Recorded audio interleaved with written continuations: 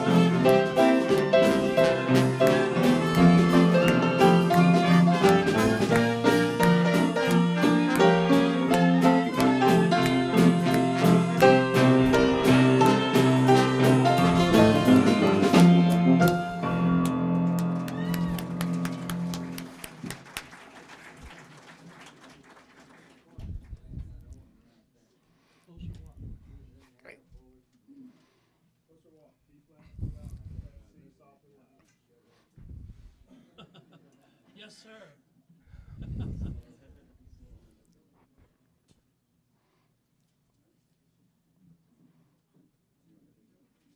Not fast.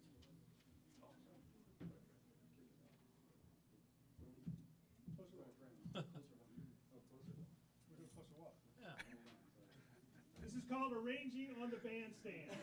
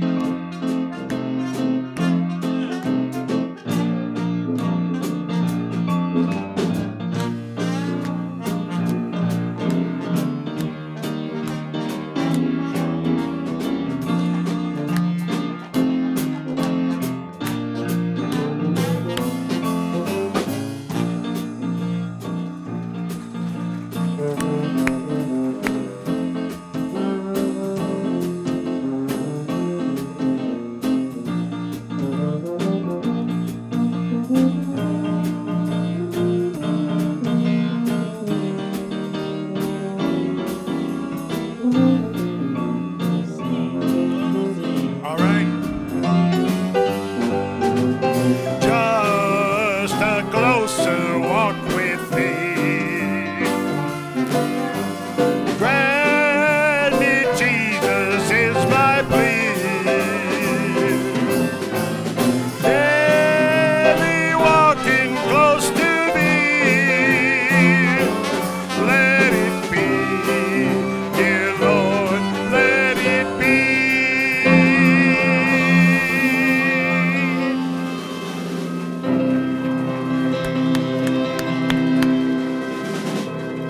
Yeah, amen.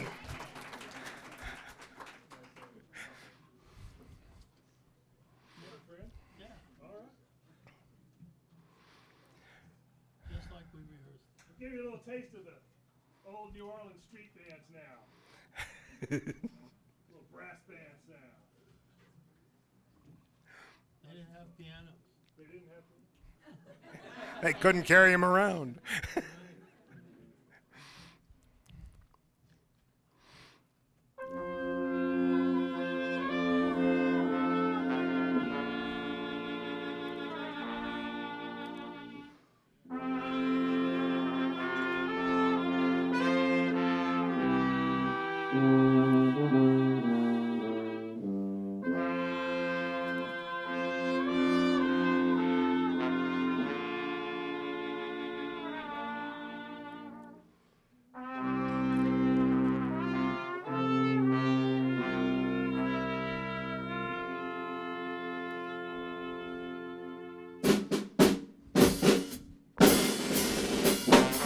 What a friend we have in Jesus, all our sins and grief to bear.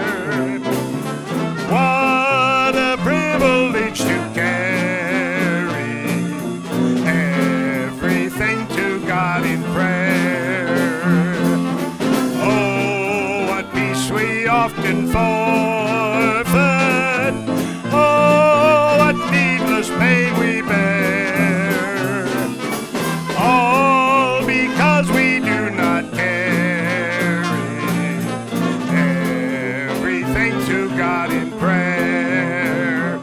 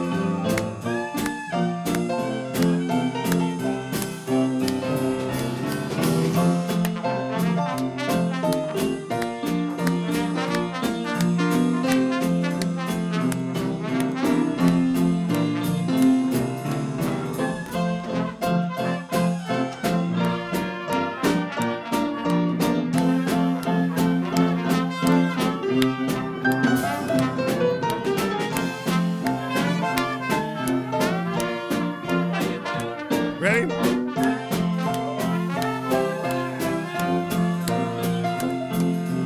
Oh, what peace we often forfeit.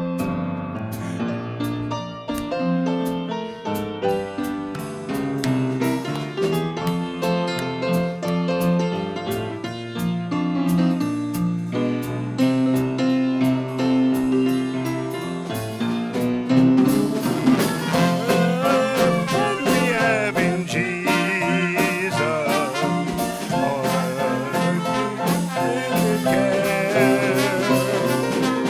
what a privilege to carry everything to God in prayer.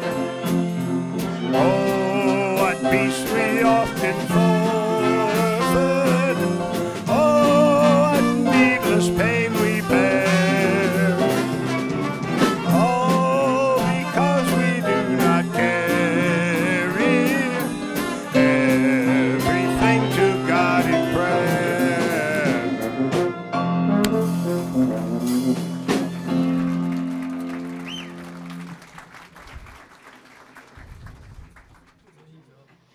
Isn't this great this morning? When we started thinking about this a while back, Michael said, well, you got to help me. I don't do jazz. So anyway, he said, well, there's a song you could do. It's called His Eyes on the Sparrow. Yeah. And lo and behold, I started listening to arrangement out of New Orleans. And this morning I'm getting ready to come down here. And all of a sudden my wife comes into the bathroom while I'm combing my hair, and she says, you got to hear this. And she was reading the Daily Bread. And the Daily Bread said, you know, his eye is on the sparrow, and one sparrow will not fall to this earth. Now, how does he put that together? When I started it a long time ago, and he, you know, it's amazing how God works things out and what can happen when you're trying to do good things for him and trying to help people. And this is what we do at the chapel. And this is a great audience this morning, and we're really glad you're all here. And help me while I try to sing His Eyes on the Sparrow, a New Orleans version.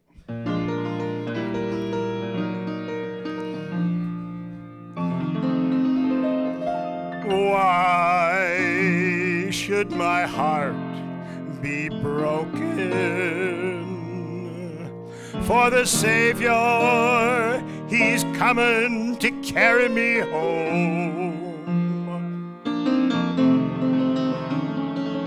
Why should the shadows be overworn? For my Savior, He's coming to carry me home. His eye is on the sparrow, and I know, Lord, I know He's watching over me.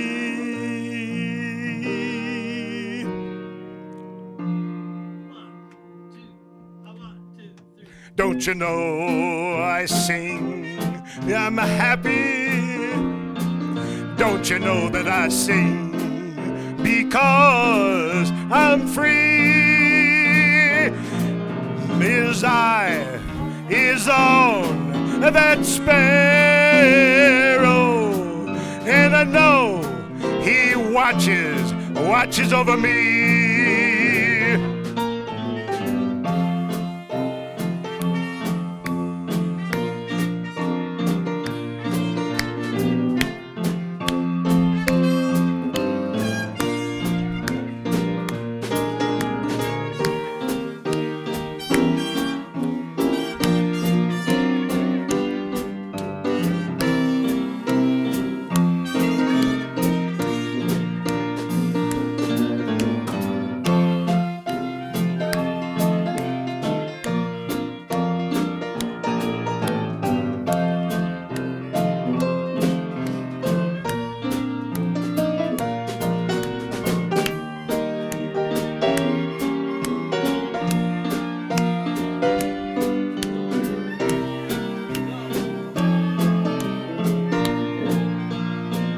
Don't you know that I sing because I'm happy? Oh Lord, I sing because I'm free. His eye is upon that sparrow, and I know He watches over me.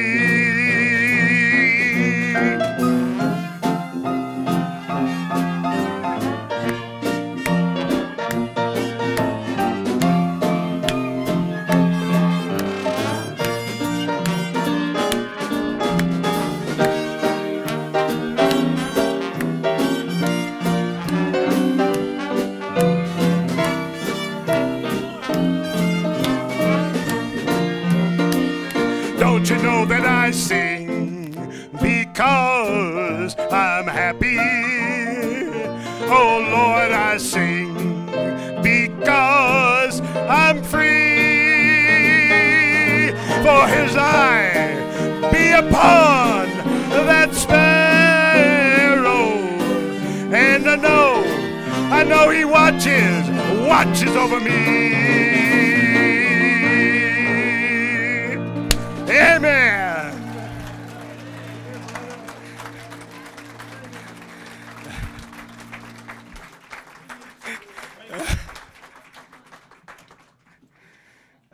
chairs right over there, guys. Good luck following that.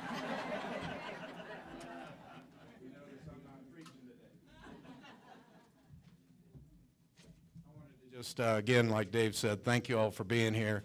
This has been a fabulous ministry. You see an insert inside your bulletin, and we give God the credit always for the things that take place here. And that was written maybe a year or two ago, and finally we're putting it all together. But there are new things still happening. We could rewrite it every year.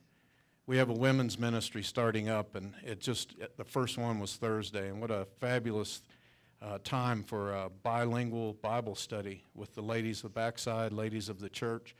We are, God is just allowing us to have very open doors here at Ruidoso Downs Racetrack, and just continue to pray for this chapel and the racetrack here. It's just a great place for you to be in the summertime and to come here and worship on Sunday. So feel welcome all the time.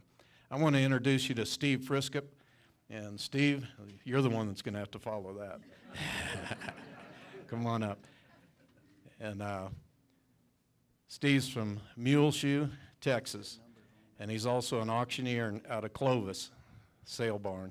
So you're going to get, we've had jazz, we've got auctioneers, we got it all happening here. The wreck is on. Am I on? No, let me get you. I'm on. You're on, and Okay. All right, good deal. Man, what a nice, what a full house around here. I looked around a minute ago because I had something I wanted to quote you off my telephone.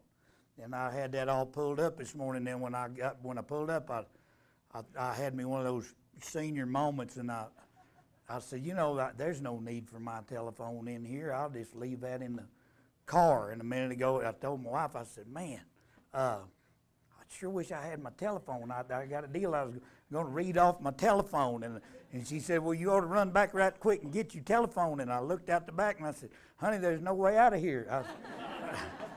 She said, well, you remember parts of it, don't you? And I said, yeah, I'll get the first and last word right probably. But we, anyhow, man, I look around the room, see a lot of people I know. Man, what a fun time we've had. I can't remember how many years ago. It was a long time ago I came down here and hung out with Daryl and preached a little bit. I love this stuff right here.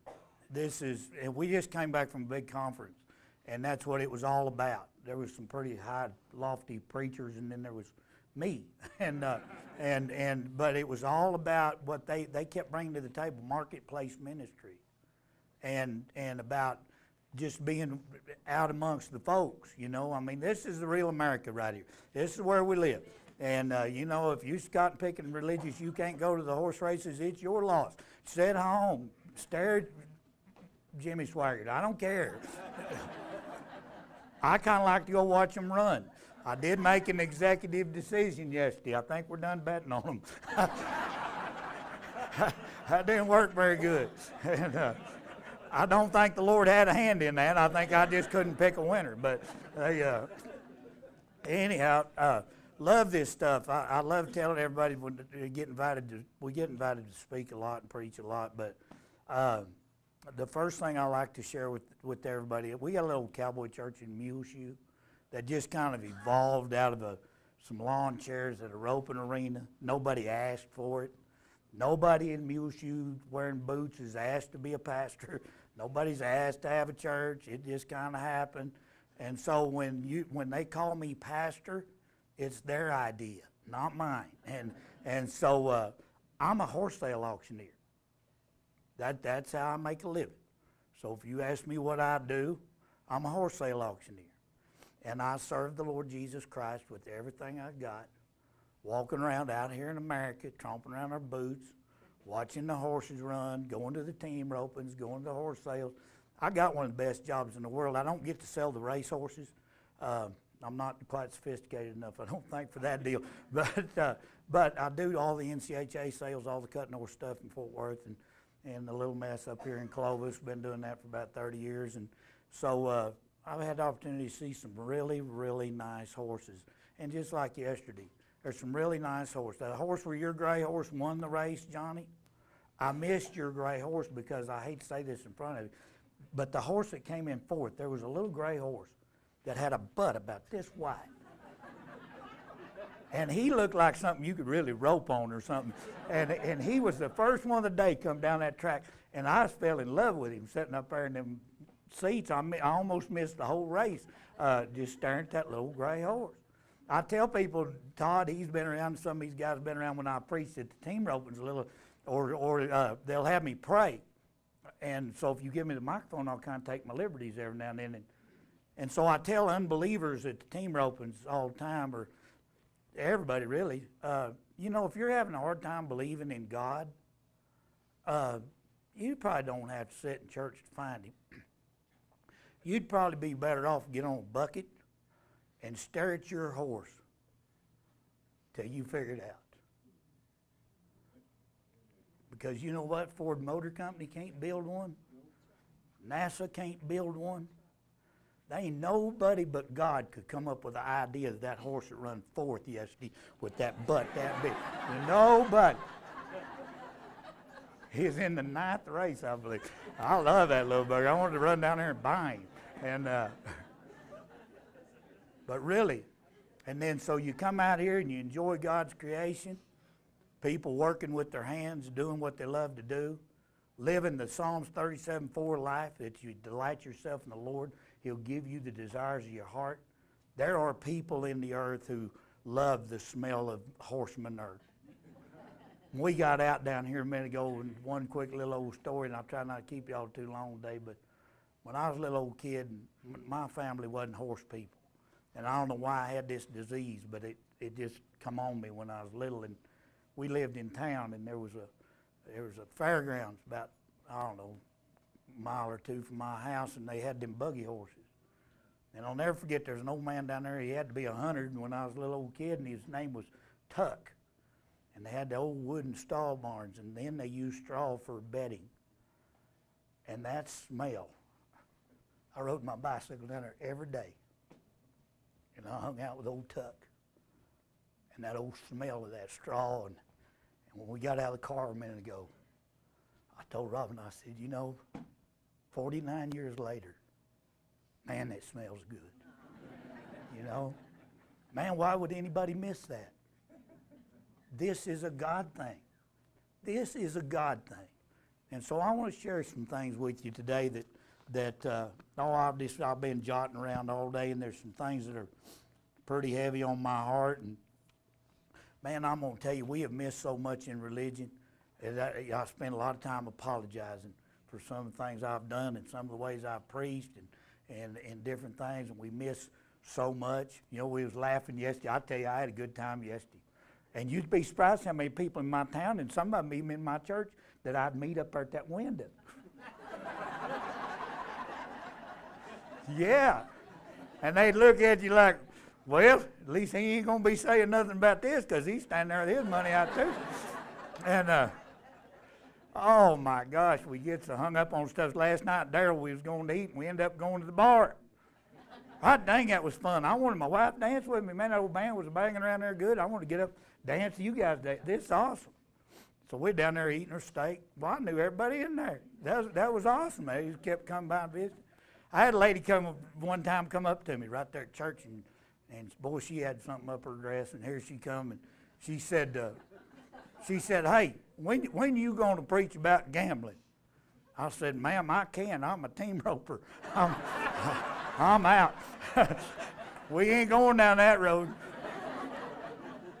What I should have told her was, I'll be glad to do it anytime you find it in this book. There you go. But one of the things, I do have something really important I want to talk to you today, and as I look around this crowd, as I heard about the sparrow this morning, you watch here in just a second. God's been in the middle of this. This room full of Americans. It's no accident. When Daryl asked me to come down here and we kind of picked a day, this was the only weekend I had open.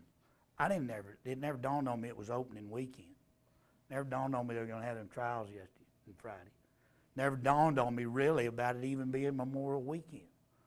It was just the only weekend I had open, and I wanted to come, and so I said, yeah, let's do it. We've been working on something really hard for the last 12, 18 months. I'm not going to quit for a long, long time. And out here in America, I think it's important. I think our nation is important. I think we've lost a good bit of this along the way. I think it's time to get it back. When you're my age, you realize you don't have that long to do it, so you probably ought to get busy. I think the church needs a real awakening, not on a trip to heaven or the appearance of the Lord, but the salvation of a nation for the generations that come behind us. I can lay down a very thorough biblical groundwork from Genesis 1 to Revelation 22 that will absolutely prove beyond a shadow of a doubt that this United States of America was God's idea and our responsibility. I lay that down without a shadow of a doubt. This Memorial Day, what this represents, a weekend, and tomorrow, by the government's choosing, tomorrow is a day of honor. And honest to goodness, all those who have died for the freedoms that we enjoy, including Jesus Christ himself, deserve more than a day of honor. They deserve more than a Sunday. They deserve more than a Monday. They deserve a humanity that actually honors them with the way they live and how we live and how we tend to what we've been given and all these things that God has promised us. This Memorial Day came at a really unique time, and I won't get in too deep in the history of it. But right after the Civil War, it was the Decoration Day is what it was called. In fact, the South wouldn't even observe it on the same day as the North. We still had a great divide in the United States of America. I've been telling people here lately there's not been a divide in the United States of America unlike what we have now since the Civil War. We're a nation who's divided, a nation who's having a really hard time. And so that Memorial Day started out as Decoration Day after the Civil War, and then it got moved to another day, and after World War I they made it Memorial Day, and now here we are. The unique thing about what happened after the Civil War was something that you can read if you ever go to the Washington Monument or the Lincoln Memorial and stand out and look at the Washington Monument. On the left-hand side will be a whole wall of Lincoln's second inaugural address. And in 1865, when he gave the second inaugural address at the close of the Civil War, one of the lines in the middle there kind of changed my life forever. The 16th President of the United States had a huge impact on me. He said, though they sought a different result, each one prayed to their God and read the same Bible. Prayed to the same God and read the same Bible. You know the problem we've got today? We're in a civil war where both sides aren't praying to the same God. And we're not reading the same Bible. And so we're creating, there's a great divide of hatred and bitterness is happening in this United States of America. And man, some days we don't know whether to turn left or right or cut our spinners and go straight up. I mean, who knows what to do next? We've got to come back to this word. When Abraham Lincoln penned that in 1865, it was a very unique thing, but the Bible was at the founding of everything in our nation. 240 founding fathers, and pretty near every dadgum one of them read this Bible, quoted things out of this Bible. Those writings were out of this Bible. When you talk about that sparrow, I'm going to jump ahead of what I had in my little old notes just a little bit. But in 17, I don't know if it was right, 1770 something, Benjamin Franklin, they were trying to pen the Constitution of the United States, and they were in a little old building out in the middle of somewhere, and here's what Trump ought to do. He ought to do what they did. They boarded the windows shut and locked the doors so there wouldn't be any leaks. That's the truth. They didn't have any air conditioning. It was in the summertime. They're trying to pen the Constitution of the United States of America. And so they're arguing every day, and they're hearing speeches that are lasting 6 and 7 hours at a time. And they're crammed in here shoulder to shoulder, these statesmen trying to arrive at the foundations that we stand on, the foundations that the people have bled and died for, that we're honoring this weekend. Those foundations of our government came from God, and Benjamin Franklin stands up in front of them, and he said, if the Lord God would know the falling of one sparrow, if he would know, our Creator would know that one sparrow has fallen, would he not know about a nation? Yes. And he went to Psalms 127. And he said, unless God, I'm paraphrasing here, unless God's in the building of a house or the building of a nation, you build in vain.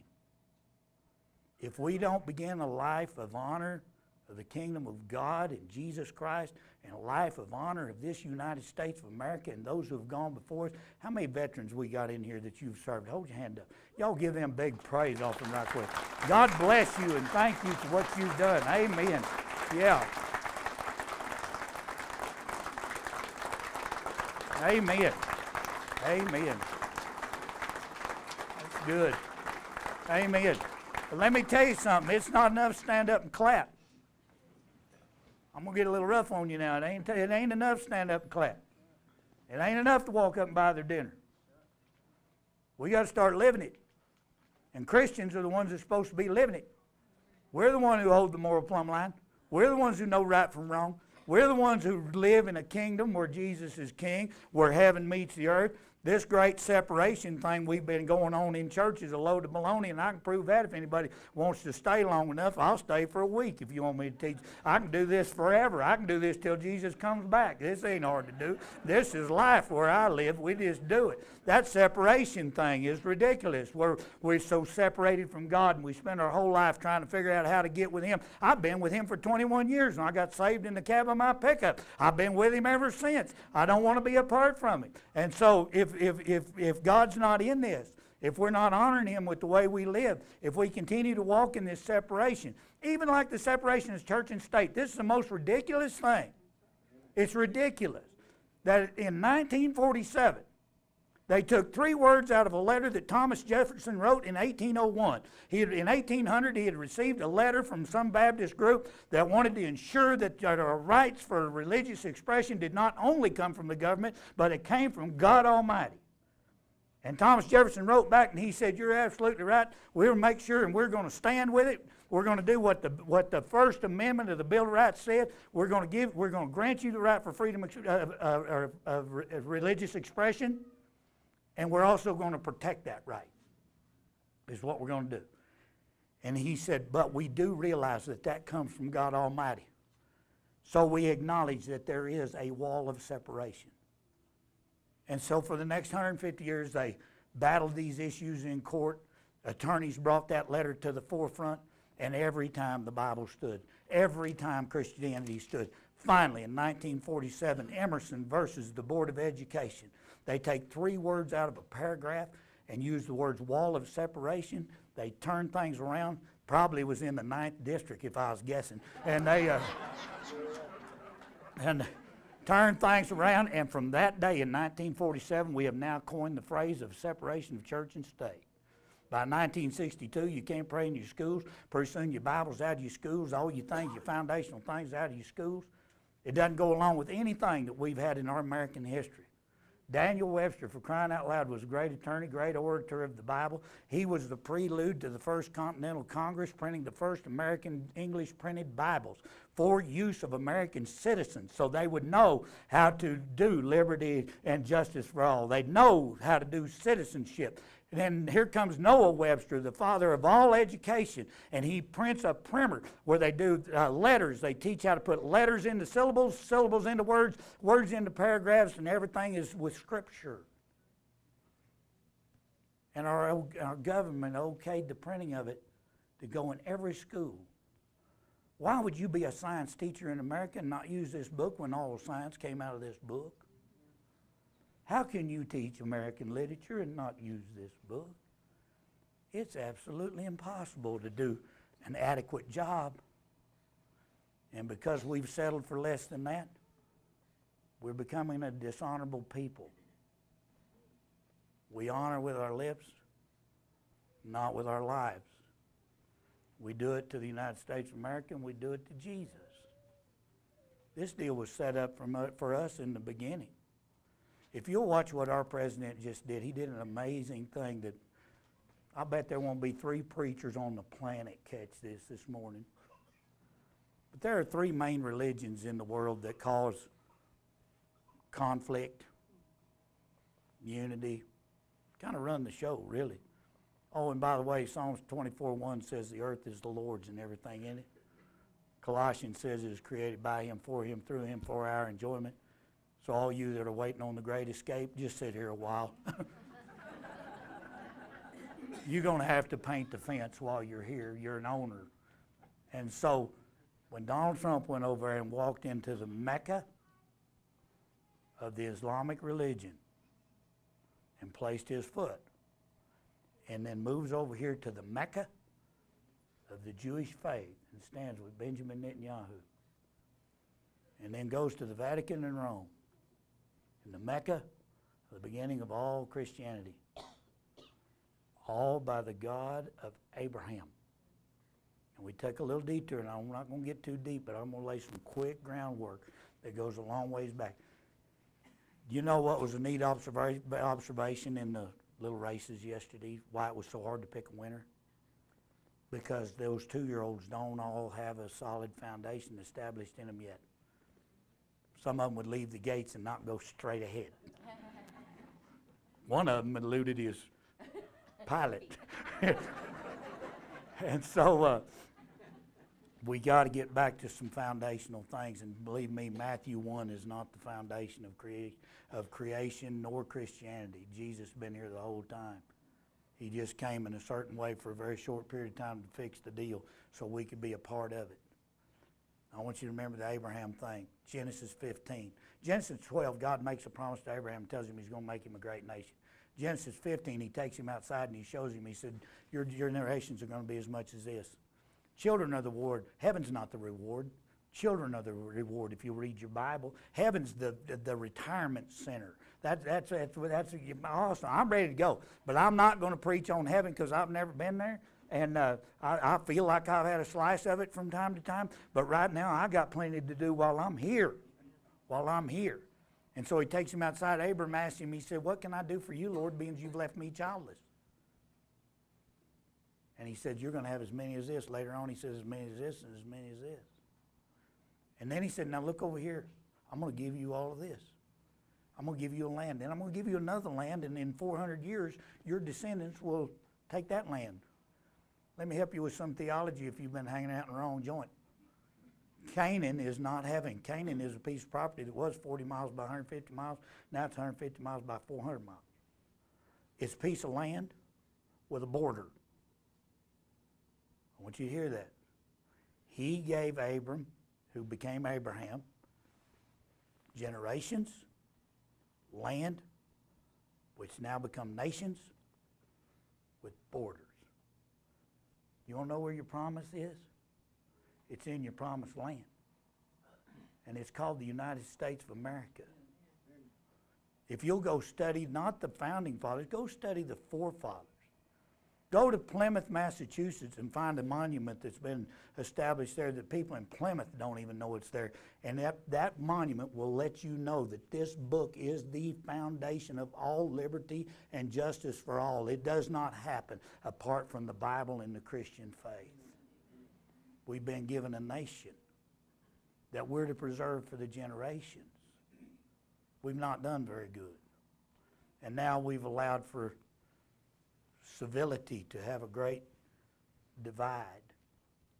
Well, you asked, what's that got to do with me? That's all the way in Genesis, man. I'm a New Testament Christian.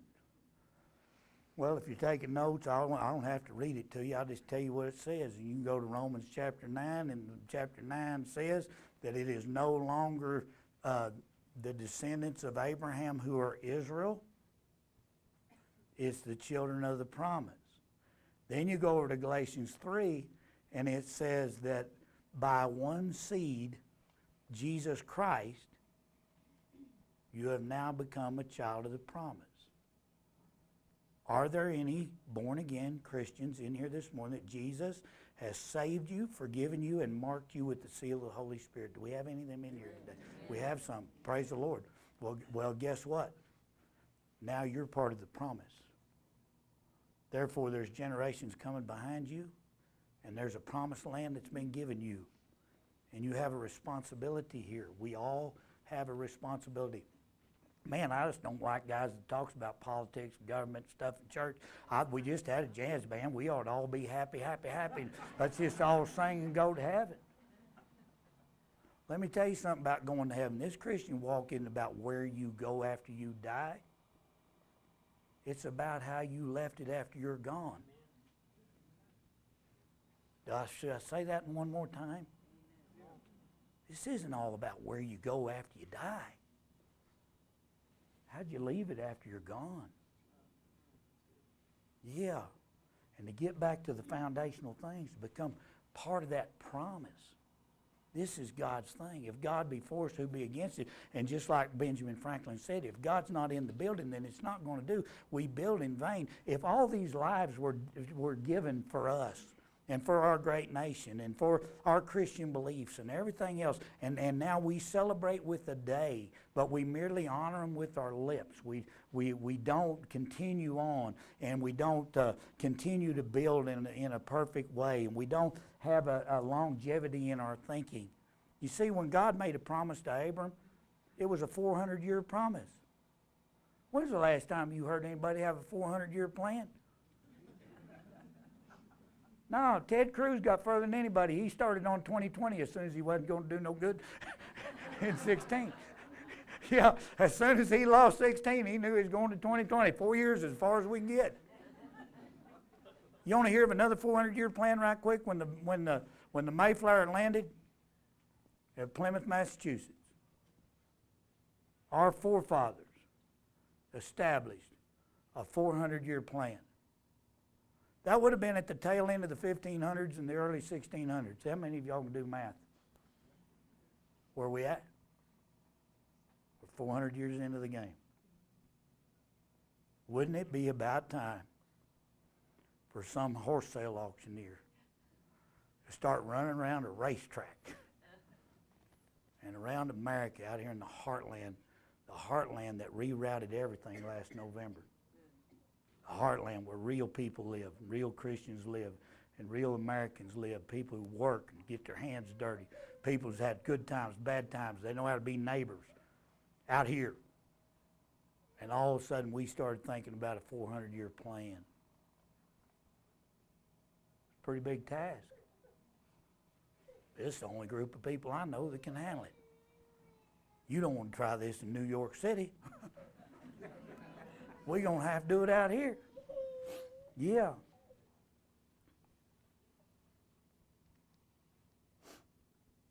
You know, after Benjamin Franklin and them boys got done, and they had called on God, and they'd stood elbow to elbow and sweated and fought and done everything they can do, they came up with a constitution that says absolutely nothing about separation of church and state.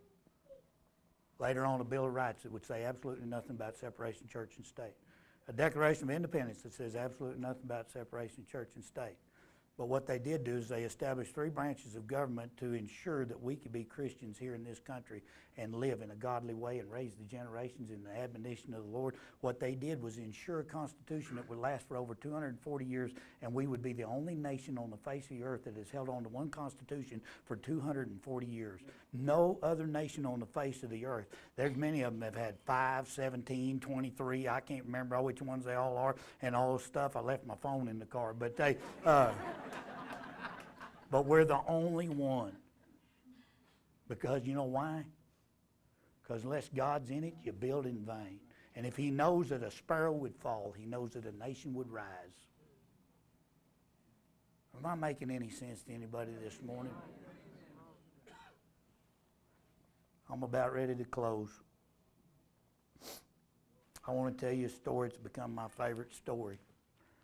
Went to Washington, D.C. the other day for my second time. First time I went, we got stopped by the law, and I didn't get to go in.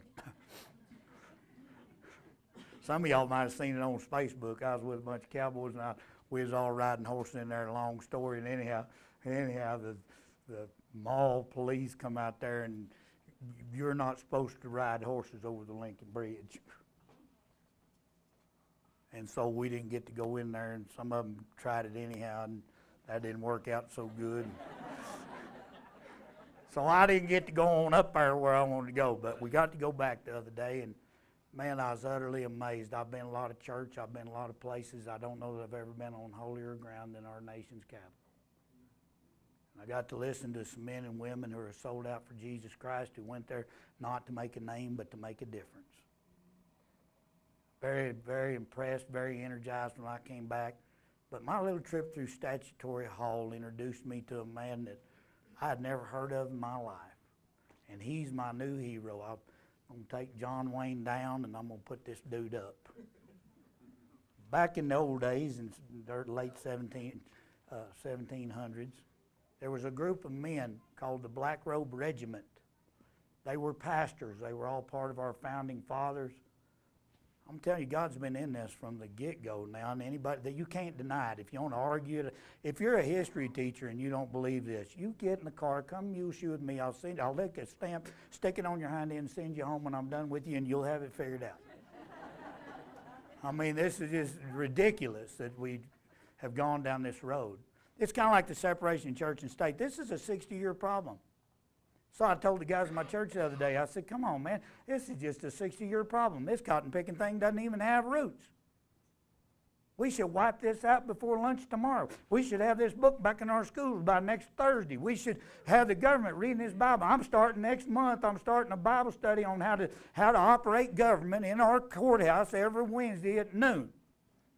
We'll learn how to run a government by the Bible. What's wrong with that? I mean, I don't understand what's wrong with that. But I got highly energized by a man named John Peter Muhlenberg. Anybody ever heard of him? Man, he's the coolest guy I ever heard of. He was a pastor in Virginia, Woodstock, Virginia. And he had two churches.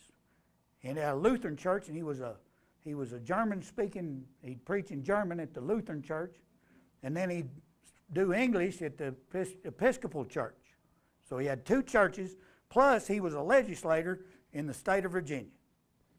So one day he's up in Williamsburg doing his thing, and they'd come in there, and the British had taken all their bullets and all their stuff, and Patrick Henry, he had his shorts in a knot, and he was running around telling everybody, you know, we got to go get our stuff back, and this and that and other. And so John Peter Muhlenberg, he came back from Williamsburg, went to Woodstock, and on January 21st in 1776. Yeah, because it was January right before they wrote the Declaration of Independence. So in 1776, he comes back to the church. And now it's game on now. Them boys have been jacking with their stuff, and it's game on. And so he begins to preach. And that morning, he starts preaching out of Ecclesiastes 3. And he said, there's a time to live, and there's a time to die. And this would be his farewell speech. And as he continued to preach, he got to Ecclesiastes 8.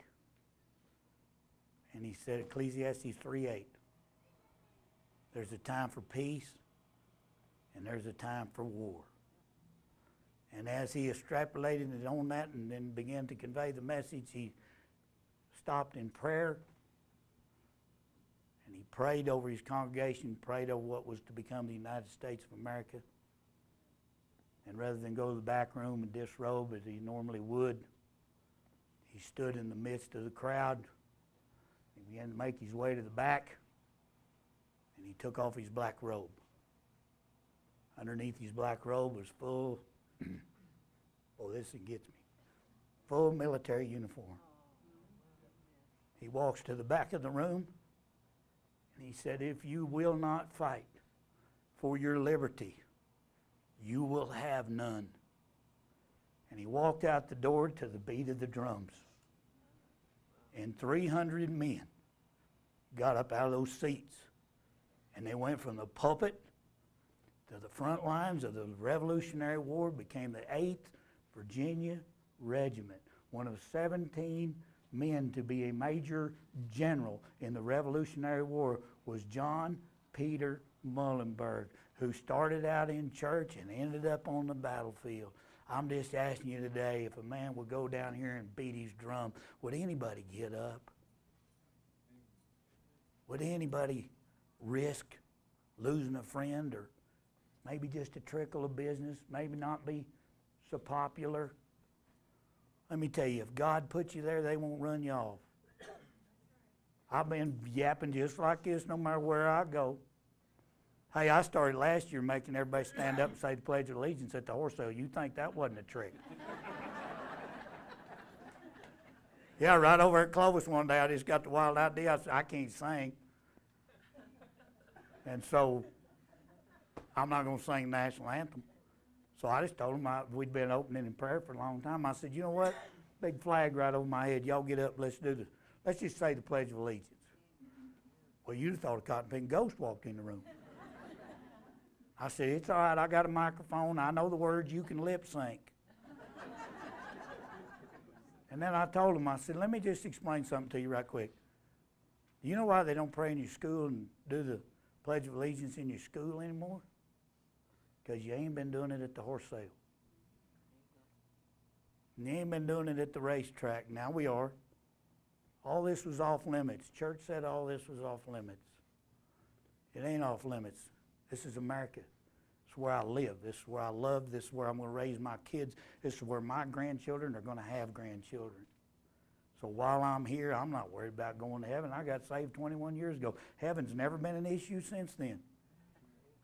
Being about my Father's business, that's a whole new deal. And right here in Acts 17, Paul is standing among a bunch of Greeks. They're all giving their theologies, and wouldn't be nothing like going to college today. Don't shoot the messenger. I'm just telling you, there's some of them whacked. And they, therefore, to the one whom you worship without knowing, him I proclaim to you. Do you know how many people do godly things while they're trying not to acknowledge God? They're all over the world. You can't miss God. He made this. You can cover your eyes, stick your fingers in the ears, do whatever dumb thing you want to do to pretend like God doesn't exist, but you're an idiot. I'm telling you, you're an idiot. And I mean, you can't do that. And so, I mean, he is. He actually is. So you can't pretend like he ain't, you know. And so he said, to God who made the world and everything in it, since he is Lord of heaven and earth, does not dwell in temples made with hands, nor is he worshipped with men's hands as though he needed anything, since he gives to all life, breath, and all things. He has made from one blood every nation of men to dwell all on the face of the earth, and has determined their pre-appointed times and the boundaries of their dwellings, so that they should seek the Lord, in hope that they might grope for him and find him, though he is not far from each one of us. There is no separation. We're just supposed to be seeking in our place where there's a border. We're a place where God made in his earth. We're his habitation. We're his glory. We shouldn't honor him with our lips. We shouldn't honor him with a day. We should honor him with our lives. The same way those are buried in Arlington Cemetery and all over the world that have fought and died for the things that we enjoy in this great nation. There's one and the same. You can't separate the two. For in him we live and move and have our being, as also some of our own poets have said, for we are his offspring. We're his offspring. And there's offspring coming behind us. The deal I was going to read as I get ready to close, and I'm not going to be able to because my phone's in the car. Darn it. The one time I needed to bring my phone to church. But Francis Scott Key, who wrote our national anthem, man, he penned a really neat deal, and it talks about God and patriotism going hand in hand. He talks about a nation in the darkest of times who will allow the Word of God to be a lamp unto your feet and a light unto your path. She'll find her way. That through that nation will become a nation worthy of the name. I almost got that thing memorized, honey. Worthy of the name of a Christian nation. You want to honor those who went before us? You want to honor Jesus? And we should operate in a way that's worthy. A nation that's worthy of the name Christian nation. If you believe in Jesus Christ, you have now become a child of the promise. He's promised you generations. He's promised you a nation with a border. He put a government in there according to Romans 13 to run the cotton pickers so it all goes good. And we're part of it. And this weekend, while we chase horses around and run up there and put $2 up trying to get rich, ain't nobody ever got rich off $2 anyhow. I mean, that's crazy. It's a crazy idea. I'll tell you one thing about betting $2 at a time, it's cheaper than team roping. I promise you that. Can I get an amen out of a couple guys in it? There you go. I wanted to encourage you today because we're at a very unique time. I've had the opportunity to meet some people in some pretty high places, and one common denominator amongst all Christians who serve this nation with all their heart, mind, soul, and strength is that we've been given a moment of grace. We've been given a chance to redirect. If we'll put our faith in God through His Son, Jesus Christ, submit ourselves to His Word, begin to live it in this nation, our kitchen tables will be worthy of the name of Christian kitchen tables. And our nation will soon become again a nation worthy of the name Christian nation. Our promise lies through Abraham, Isaac, and Jacob. If you'll ponder on that a little one of these days, you'll figure out all about Abraham, Isaac, and Ishmael, and you'll know why we need to keep a few bullets in the gun. You'll know why we need to stand our ground. You'll know why we need to stand with God, and He'll stand with us. If a sparrow would fall and He would know it, would He not rise up a nation and know it? Hey, God bless y'all for listening to my yapping this morning, and we love y'all, and God bless y'all, and God bless America.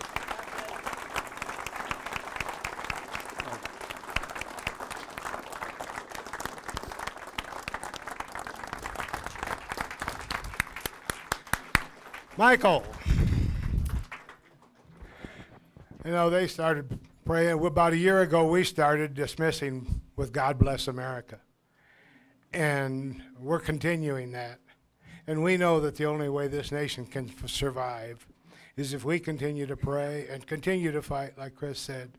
But we also have to have God's blessing on this nation. Will you join with me in singing God Bless America? We do it? Michael says wing it. Let's go. And after we get through here, all of you people who have to go work with your horses to get ready for races today, don't feel free to run. You can feel free to run off, but the jazz band, Sunshine Boys Jazz Band, is going to play a little more Christian gospel music, and they're going to play one just before you get ready to go, so you better stand up and clap your hands. But let's first sing God Bless America.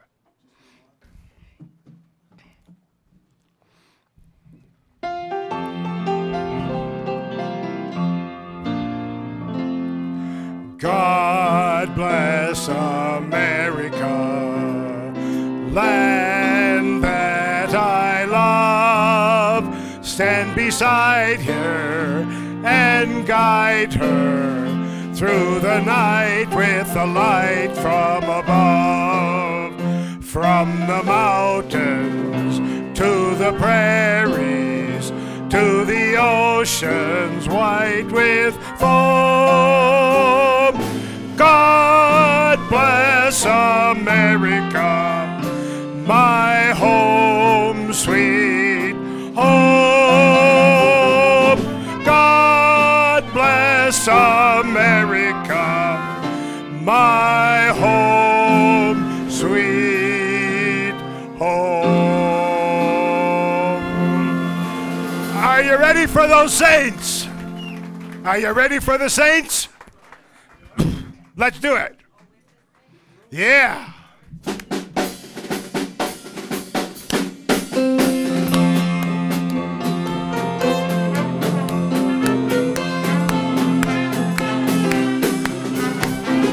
Want to be in that number when the saints go marching